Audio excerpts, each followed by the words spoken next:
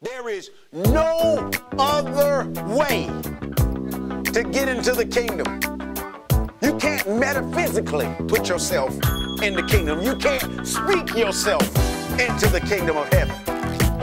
You can't declare, I'm going to heaven. You got to accept Jesus and deny the world.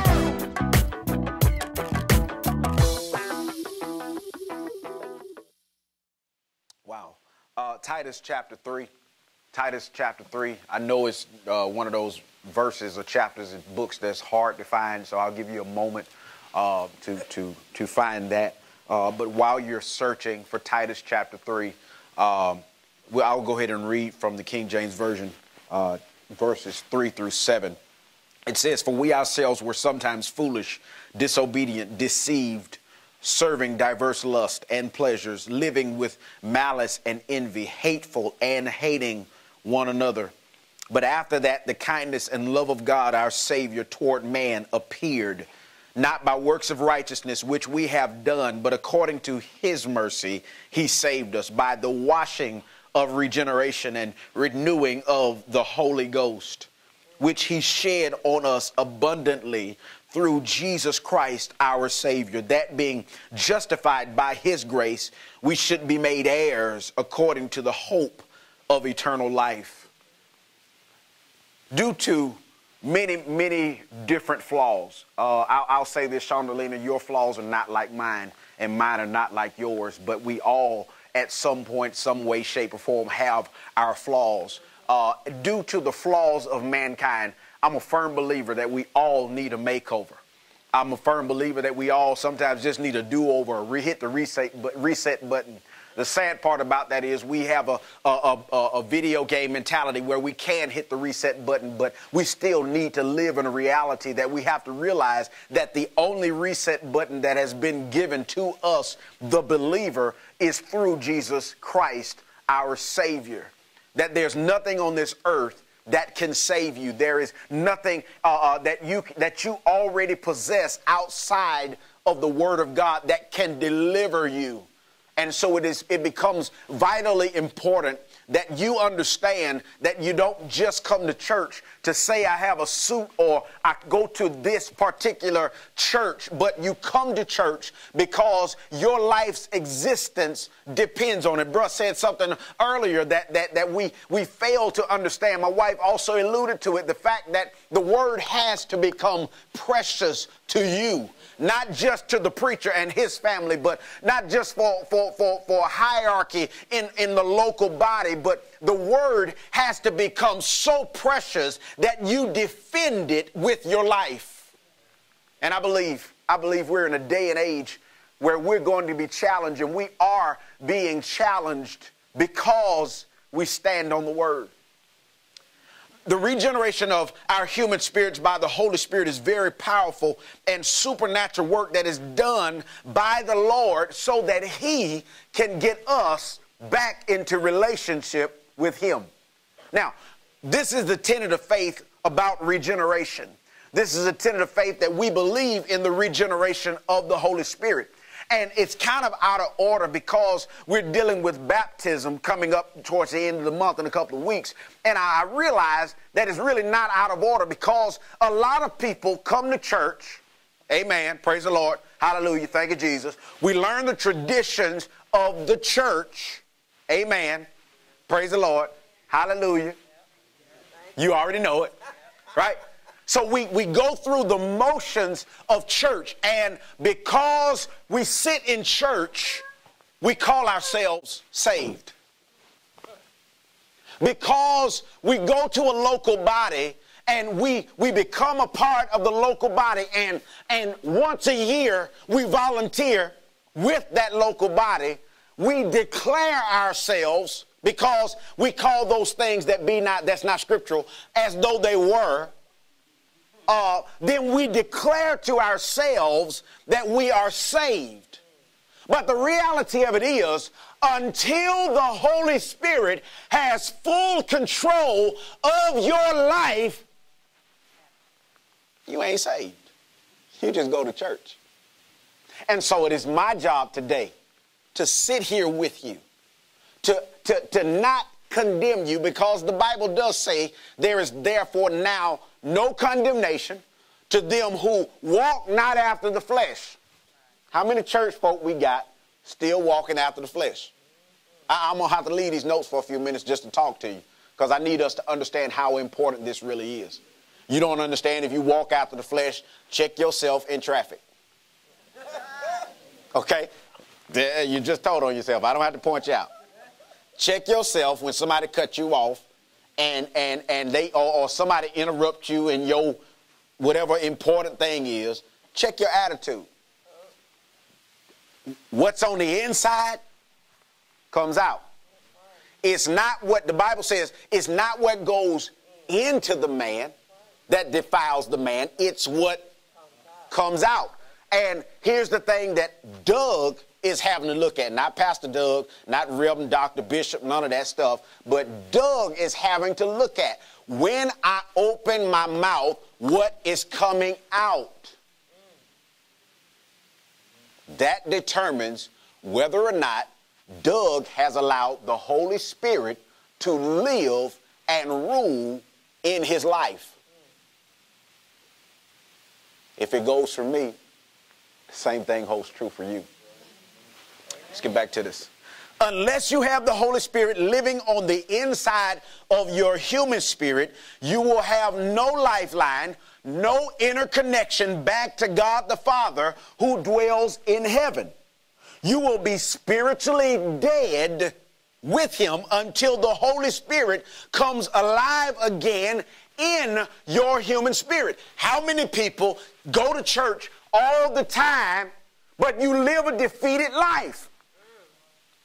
Now, I'm not talking about your bank account, your money, your riches, your wealth, your house, your neighborhood. I'm not talking about that. Those are circumstances that all are based on where you are at a particular time in your life. And no matter where you are at that particular time in your life, it's your relationship to God that makes the brokest person rich. Because it's not about the stuff we hold. Never has been.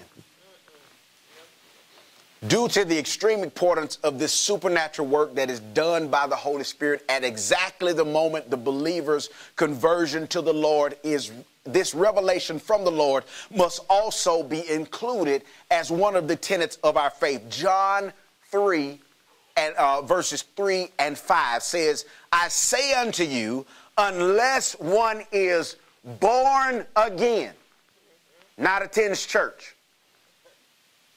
Unless one is born again, he cannot see the kingdom of heaven, of God. And verse 5 says, unless one is born of water and the Spirit, he cannot enter into the kingdom of God. You don't want to miss the teaching on baptism, because I promise you, you ain't ready for it. I'm excited. I thought I was going to preach it today, but I had to switch it up because it wasn't time. But we have to be prepared to do more than dress the part. We're entering to a day, and I feel a pressure these last few months to warn us, to be a voice crying out in the wilderness like John the Baptizer, to say to us, repent, for the kingdom of heaven is at hand. Scary version of that is, Rod, too many folks sitting in church thinking they saved, thinking they going to heaven. We all going. We ain't all staying. Notice that being born again is referring directly to being born of the Holy Spirit himself. In other words, if you do not have the Holy Spirit living in and of your human spirit, then you are not truly born again. I know that crushes you. I know that hurts. It's like a steamroller running over your bones. But it should cause you to desire to just go there more than just go through the motions. You sitting in that little seat right there, that's not it. We've sat in these seats for too many years. How much of the gospel do we actually do? How much spreading of the good news? Or do we take the good news and say, hey, it's good news, and I'm going to worry about me and my three, and that's it? Because that's the mentality that the world has given us. But this good news says to us that as wretched as Doug is, I don't have to die and go to hell because I believe in God. Because I believe in the work of the cross, and because his spirit dwells and is alive in me. It is only when the Holy Spirit comes and enters your human spirit that you are truly born again. And the only way to be able to get the Holy Spirit to enter your human spirit is to be willing to accept Jesus as your... I know this is elementary, but folk ain't getting it. I know this is old school. You should have learned this in Sunday school, but folk ain't living like they understand it. There is no other way to get into the kingdom. You can't metaphysically put yourself in the kingdom. You can't speak yourself into the kingdom of heaven. You can't declare, Hamamashaka, I'm going to heaven. You've got to accept Jesus and deny the world. That's it. We either come through Jesus Christ and the blood that he personally shed for us, or don't come at all. I know that's tough. I know that this is harsh, but I don't have time to play with you. For the time that is ours to share, I want to speak from the wonderful topic, Regeneration 101. 3 things I want to give you, and I need to get out of your way. The first thing that you have to do in Regeneration 101 is acknowledge drastic change. Verse 3 and verse 4 say this: for we ourselves also were sometimes foolish, disobedient, deceived, serving diverse lusts and pleasures, living in malice and envy, hateful, and hating one another. But after that, the kindness and love of God, our Savior, toward men appeared. There's an old term, I think I've used it before, but from one of my favorite movies, forgive me for being a kid at heart, but from The Lion King, Rafiki said, when the student is ready, the teacher will appear. It's very true. The text tells us that maturity is the teacher. Being grown, age-wise, don't make you mature. I was on MARTA yesterday, going to a meeting down in Lenox. I saw some grown kids. That's what I saw. I saw a dude, I promise you, was in his 60s. Got on, hat cocked to the side, pants sagging, and I don't understand a word was coming out of his mouth. I'm not knocking him, but I'm saying at some point, that's got to get old. I talk ebonically, around family and friends. And, occasionally when people need to understand Decatur in church, I will say shout it, but that's just to get a point across. I don't live like that. Maturity allows us to look at our lives in hindsight with a fresh perspective of the future based on the changes that we should have made in our past. This text tells us that for we ourselves were sometimes foolish, disobedient, deceived, serving diverse lusts and pleasures, living in malice and envy, hateful, and hating one another. When it says that, maturity teaches us that we should acknowledge that we were foolish. I was a fool.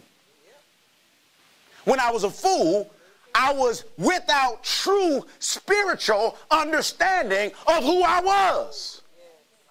I was living the way I saw Negroes living on Bruce Street because I thought that was cool. Fat and dap and all them cats was, when I saw them, they was just so laid back with it. But I didn't know they didn't have purpose. I didn't know that they didn't plan to live for the next 5 years. But I was foolish. With my foolishness came disobedience, and disobedience is being heady and unpersuadable. Some of us think we know it all. And what's the slang that I say to my kids, that I say to y'all sometimes? Life will teach you what you're too stupid to learn. I know I shouldn't say stupid, but it's in the dictionary. We were deceived. We were wandering, namely, out of the ways of truth. We fell to temptation. We were easily entangled and in snares. We had malice. We desired to do harm to others and rejoice in it. It's one thing to do harm in self-defense, but to relish what happened to somebody else. That's malice. Christians are maliceful. I told you I was going to make up a word today. We were envious. Envious is meaning, don't leave the church. We were discontent with another person's good. Some good happened to Chandelina, and because it didn't happen to us, girl, that's good. I'm so happy for you. I can't stand her. And that's how we act. We have hatred. We were hateful not only to other people, but understand this. When we don't love one another, you have to ask, do you really love God? I'm going to leave that one alone. We'll come back to that one in a whole setting. Not only does maturity allow us to see our flaws and shortcomings, maturity also teaches us to recognize when we cease from operating in our own, and that when we begin to submit to the will and authority of God. If we can be honest in the room, so I can take the pressure off of everybody being mad at me for talking about them in public. We can sit in the room, and you can also acknowledge that God has changed some things in your life. You ain't as foolish as we used to be. I had to throw me back in there. You ain't as deceiving as you still got some deception, but you still, it's just less. But after that, the kindness and love of God, our Savior, toward men appear. When we acknowledge drastic change, we are on the path to accomplish God's will for our lives. Philippians 3:12 and through 14. I'm not saying that I have this all together. I'm not standing in front of you, and please don't let this suit fool you to think that I've made it or I've arrived. I just don't have nothing to wear like I want. But I'm well on my way reaching out for Christ, who has so wondrously reached out for me. Friends, don't get me wrong. By no means do I count myself an expert of any or all of this. But I've got my eye on the goal. And God is beckoning us. He's calling us to come forward. To Jesus, I'm off and I'm running. There's no turning back. In Regeneration 101, the first thing you have to do is acknowledge that there has been some drastic, or needs to be some drastic changes. Secondly, not only do you acknowledge drastic change, but you acknowledge the process. Verse 5 and 6 says this, not by works of righteousness, which we have done, but according to his mercy, he saved us by the washing of regeneration and the renewing of the Holy Ghost, which he shed on us abundantly through Jesus Christ, our Savior. Please read my lips and please understand this. I try to say this as often as possible because I need you to understand that it's nothing that you and I could do here on earth to work our way into heaven. It is only because of the regenerative washing of the blood of Christ that we accept and become believers. And the Bible says, and a renewing of the Holy Ghost. A renewing of the Holy Ghost. Meaning this, the Holy Ghost was originally in us. And he formed of the dust of the ground and breathed into Adam, the third person of the Trinity, the Holy Spirit. And man came alive. I wish above all things, beloved, I wish above all things that you prosper and be in health. And the church takes prosper so out of context because we only see money, wealth, and things. But prosperity simply means to live vigorously. Live like it's your last breath. Live like tomorrow is your last day and you got to accomplish everything that's in front of you. That's what prosperity truly is. I recall in my younger, immature stage of my believing, I recall counting the days since my last sin. I don't act like it was just me, but I said, well, it's been 3.5 weeks since and whatever that sin was, you know, I didn't really keep track of all of the little bitty sins because they were just little bitty sins. But the big one, I kept a time card on the length of time. And I think the longest time that I got was about 3.5 years. And I felt so prideful, small sin, about what I didn't do on a big scale that I didn't realize that all of the little stuff added up. Okay, so somebody with me. That's all I was looking for. I recall being an individual who focused hard on performing at an accelerated rate to prove to others that I was saved. I want to say it like this so it's understood. I was in church, and the church tradition taught me that you do X, Y, and Z, and doing X, Y, and Z on a scheduled day declares to other folk that you know the Lord, that the Lord has his hand on you, because you can't say hand because that's country. You got to say hand because that's spiritual. And so God has his hand on you. And with God having his hand on you, the drawback is they don't see you 6 more days out of the week. The drawback is we thank the folk of God having his hand on us one day, Sunday, because that's what we've become accustomed to. But I've come to understand that it's 7 days a week, 365, and on a leap year, 366. 24 hours a day, God wants his hand on you. He wants to turn your life around. Look, let me give you a taste of what prosperity gospel fails at. What God has for you, you have not been prepared to receive. You've been deceived to receive, but you have not been properly prepared to receive. There is something, and I don't want to sound generic, but there is a life transformation that God has for every person in this room that does not have to qualify you to stand in front of folk to preach, but your life becomes the message that transforms other lives. I hope I'm saying something that we all understand. I recall being an individual who discovered the truth about my own righteousness one day. And when I sit and think about it, those, you know, I'm not a pushover.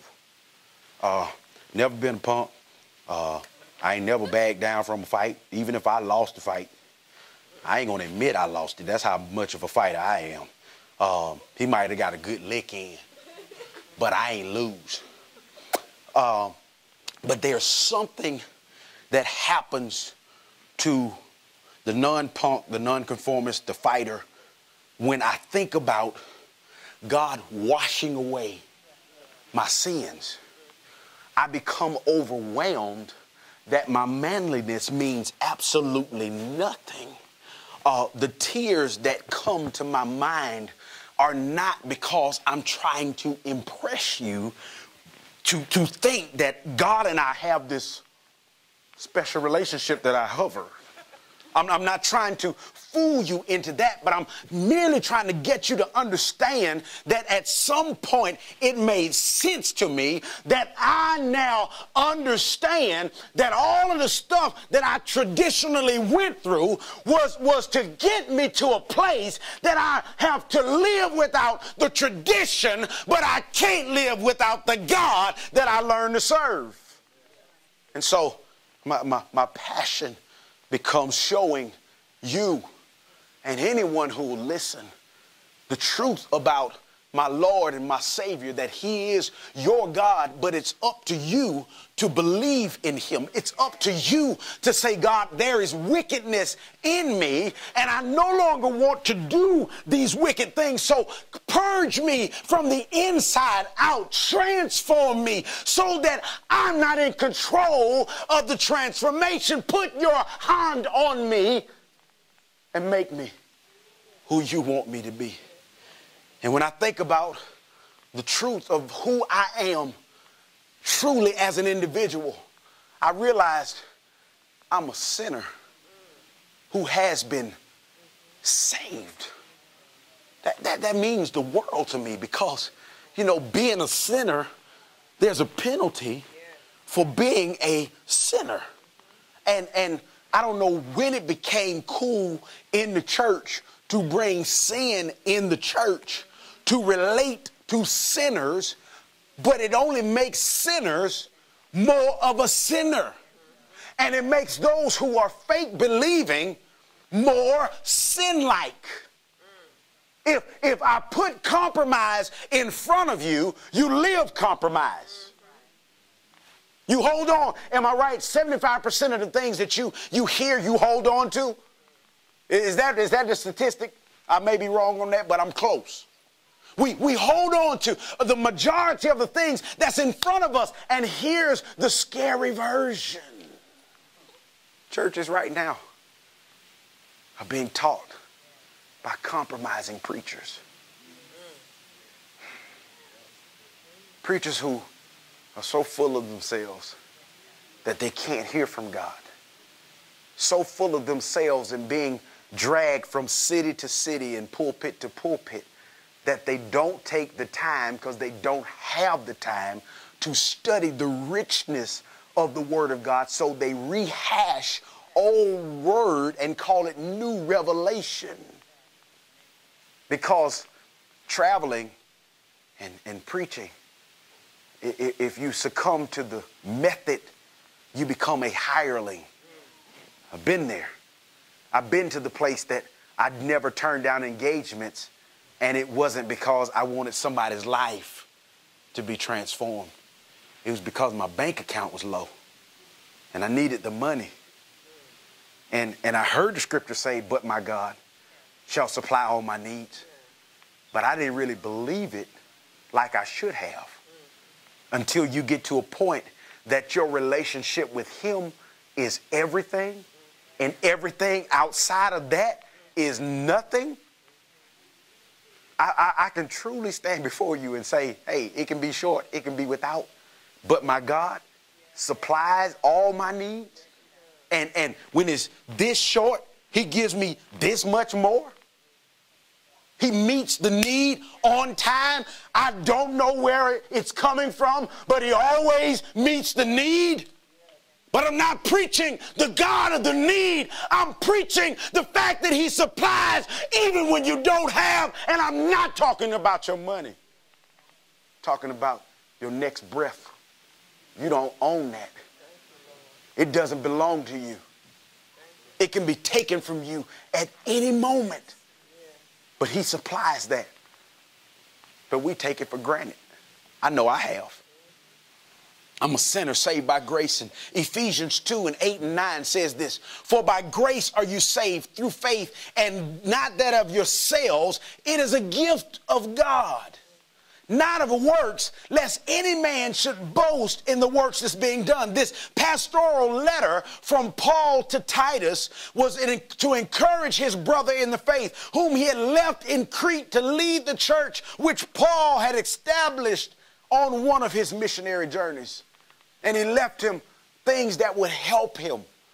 A lot of people don't understand the setup of the Bible. People don't understand the letters that Paul wrote. Paul was the apostle who started a lot of different churches in different areas, and he left instructions to the evangelists who were there.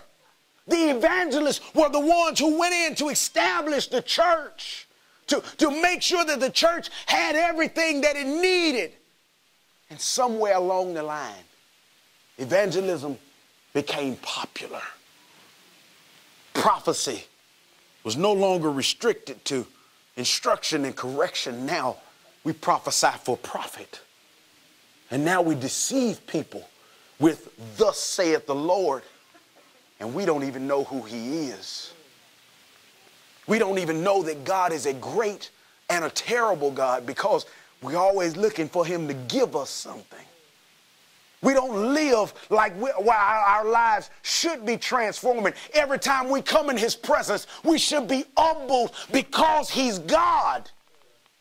But we come to God with pride in our heart, saying, "Father, give me. For God, I have served your people, and I have done all these wonderful, miraculous things. They even wrote about me in the AJC.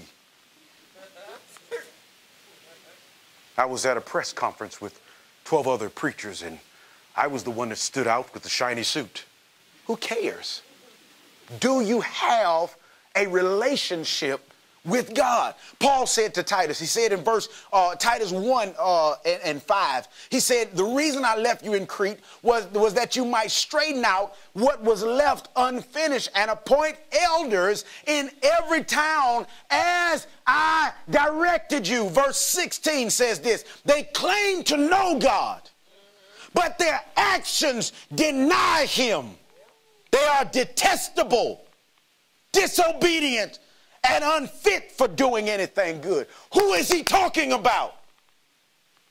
Us, the church. Folk who go through the motions because it's Sunday. I arrive in the parking lot at 6:48 every Sunday because I want to do the work of the Lord. But am I getting here because I want to see lives changed? Or am I getting here because I want to stand in front of you? I could care less about standing in front of you. I'm going to be real honest with you. In these next couple of months and weeks and years, y'all going to see less of me.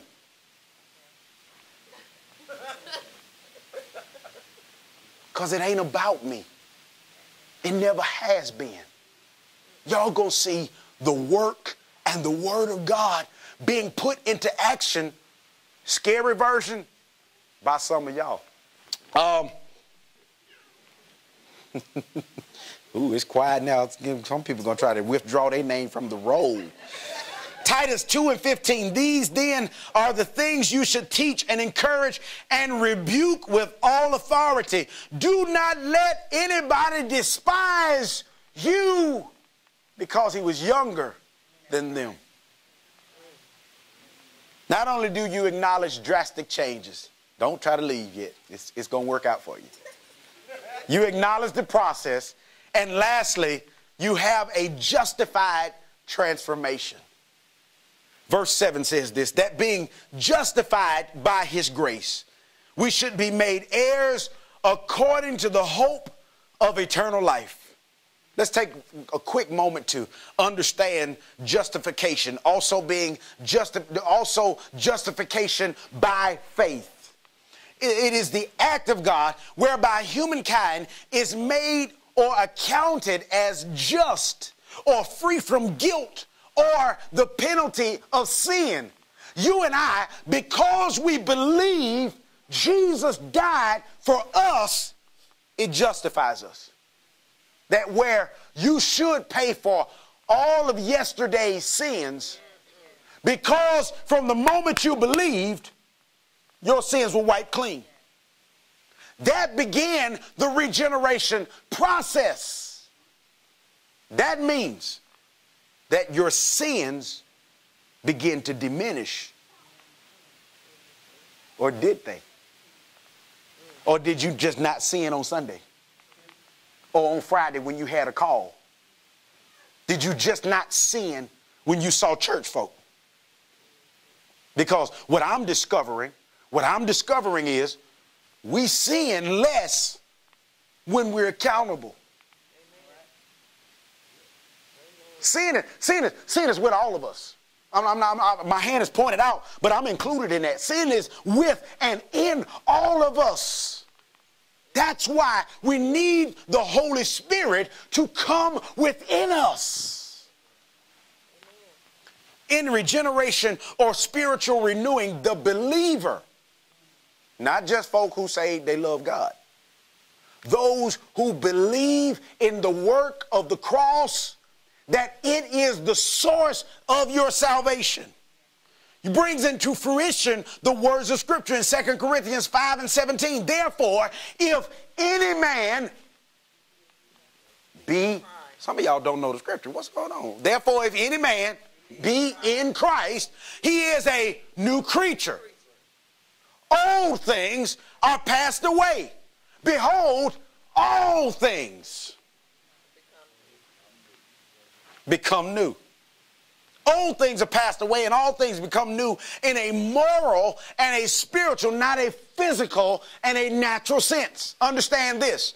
This is the same man. He has a new disposition. He has developed or has to develop new habits. That means in order to develop new habits, you got to cut off the old. The problem with us is we get saved. I got a cougher. Need some water. We get saved, and it's in confession only. There is no cutting off of what we used to do. Or we go through that old method that I talked about. It's been 14 days since my last, like we got to go in confession with the Catholics. Forgive me, Father, it's been 14 days since my last sin. And no. It's saying to us, I no longer want to do this. Here's the conflict. I want to do it. Paul said, there's a war going on. When I want to do good, I want to do bad. Y'all act like y'all ain't never warred with yourself. There's a conflict going on. But the winning hand belongs to those who allow the Holy Spirit. Can I help us? And I think I've said this before, but I'll say it again like I've never said it before. The truth of the matter is, every time you try to fix you, you fail, because you are the common denominator in all of your problems. Isn't it ironic that when, another example, when you talk to your kids and you tell your kids right from wrong, they hear you, but it go in one ear and out the other, but then they hear somebody outside say the same thing and it clicks. Sometimes we've turned a deaf ear to righteousness that was always right in front of us, to go outside, be uncovered, to be unrighteous for sin or whatever, to knock us in the mouth and say, hey, I think I need to be righteous. You know what? I had righteousness all my childhood. You know, my mom and daddy was trying to tell me and live in a way, I know they weren't right, but they did some good stuff, and I should have adhered to that. And some of us, it takes 10, 15, 20, 30 years to come back. Therefore, if any man be in Christ, he's a new creature. This is the same man. He has a new disposition and new habits. The evil ones are done away with. The frequency of the sin decreases. And all of them in due time will be perfected when our mortal bodies puts on immortality. When we die to our sins. Without regeneration, which is what I understand now, the first resurrection, being born again, allowing the blood of Jesus to cover and wash away our sins, at the same time being renewed with the Holy Spirit. There is, without the first resurrection, without dying to your sins here on earth, there is no second resurrection. There's a second resurrection that I believe I'm going in because I'm doing everything I know how with the help of the Holy Spirit, who has diminished my desires to fulfill foolishness, deceit, lust, envy, malice, all the things that I once was. My desire is not to preach you into prosperity, but to preach the hell out of you so you can go to heaven. The resurrection of the just means this, that we must die to self. That's the hardest thing that you will ever have to do. Because if I can be real honest with you, and I'll just talk about me, because I think I made you feel bad enough today, but I'm selfish. I want what I want when I want it. I don't know how to say thank you sometimes. My wife went out of her way yesterday. I hate shopping. Shopping makes my allergies kick in. It's attitude. I have a nasty attitude when it comes to shopping. I don't like to shop. I'm the type person I want to walk in, see something, see if it fit, walk out the door. I don't want to walk up this aisle, that one. The aisles are too small. I'm claustrophobic. I know it's off subject, but I can't stand that, right? But my wife, because she's so loving, she decided, baby, I love to shop. I'm going to go get you some stuff. She went and picked up a pair of pants. She called me. She said, I see some stuff that might fit you. And I'm just trying to show you how selfish I can be. I'm going to be real honest. It didn't hit me till later, so I'm going to apologize a little later on. But it, she like, whatever. Whatever. So she went shopping. She went to the store and she picked up the phone and she called. She said, babe, I see these pants and here I am. Here's my selfishness off the bat. Hindsight 2020. I said, I said, what did it look like? I don't, we don't have the same taste. We don't have the same style. So I don't really need any pants. To me, personally, I don't. I mean, if I could preach in my Georgia Bulldogs basketball shorts, I'd be fine. I mean, y'all wouldn't have no problem with it, which one person said, yeah, that's all I needed. That's all I needed. But she went out of her way and she said, well, baby, I'm gonna send you a picture so you'll see. When I saw the picture, I automatically, I'm gonna go ahead and tell myself, I told myself that no matter if I liked the pants or hated the pants, I'm going to answer in a positive manner because I don't care. But I said, cool. And then she said, well, I found some slacks. I said, send me a picture. And she ain't respond, so I called her. And she was at the register. That means I ain't getting no picture. Right? I'm going way out the way to say this because this is how selfish we can be. And this is how we need to know we've got to die to self. I got home. Pants was laid out. 2 pair of pants, nice shirt. And I'm sitting there, looked at it. I saw the shirt. I like the shirt. This is my favorite color. It's purple. I like it. It's cool. So I like the pants. Pants look good. I ain't never try them on because I'm selfish. I don't care. If I can be honest, I don't care. Clothes don't matter to me. I really don't. So she came home. I'm still telling myself, you gonna be nice. Because I'm selfish. Can I help y'all? You gonna be nice. Come try these pants on. Yes, ma'am. I try the pants on. They Fat Albert jeans. They don't really fit me, but I like them. I do like them. But when she walked in the door, I ain't say thank you for going out of your way to get this. First thing I said was, I don't like them slacks. I don't like the material. It's just, come on, somebody. Somebody better say amen or somebody gonna get elbowed in the throat. I'm trying to help you. I don't like them slacks. I don't like the material. I like Super 100s or Super 120s because they flow when you walk. If I'm gonna do it, I'm gonna do it right. But I don't like to shop. You know, you come in with some 13s. I don't want no 13s. That don't flow is like cardboard. I'm just saying. I know what I like, but I was selfish, so much so that I was so consumed with telling her what I didn't like that I never said thank you. And many of us sit in church week after week, receive the word of God. And I'm not telling you so you can walk up here and tell me thank you, because y'all already know I'm selfish. I don't care. I'm joking. I'm joking. But we don't tell God thank you for giving us a word that's going to transform our lives. We have to die to self. We have to die to sin.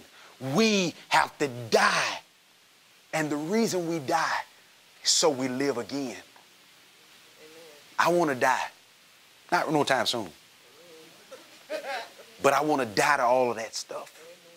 I want to die to anything that separates me from God, that I'm learning to love beyond everything. And when I learn to love him in a vertical sense, he teaches me to love horizontally, so that I learn to love my wife, to appreciate the small things she does that I've taken for granted, so that I learn to love my children, to teach them to be respectful, to teach them to love and to care about more than just themselves. Because church folk are some hellacious people. I'm going to say this as kindly as I can. I hated some of y'all. Not y'all, but church folk in general. I couldn't stand your superficial, super spiritual, can't talk no earthly good, can't have an easy conversation without throwing scriptures in that you don't even know.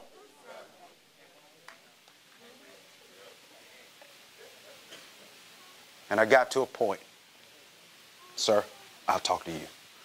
I got to a point that I got sick of hating people that I was just like. So I said, Lord, what you want me to do? How you want me to handle this? Because I can't hate them because I hate me. I'm just like them. My eyes are closed to you. I don't understand my purpose because I've been in this cycle of church. I don't have a clue. And he said, if you abide in me, and my word abide in you, then you can ask what you will. And the scary part of that is, I want to ask for some stuff. I want to ask for this house for my wife. I want to ask for this motorcycle for me.